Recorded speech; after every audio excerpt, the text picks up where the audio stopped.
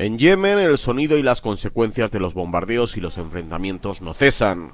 Y eso pese a que tras una semana de negociaciones en Suecia, el gobierno yemení y los rebeldes hutíes firmaron el jueves un acuerdo preliminar que establecía un alto el fuego inmediato en Hudeida, estratégica ciudad de 600.000 habitantes que está asediada por las fuerzas yemeníes y emiratíes desde el pasado mes de junio. Este domingo, los rebeldes hutíes han anunciado que no será hasta el martes cuando comiencen a aplicar dicha tregua. El acuerdo, que se implementará en fases, prevé la retirada de todas las fuerzas militares de la ciudad en un plazo de 21 días después de la implementación del alto el fuego.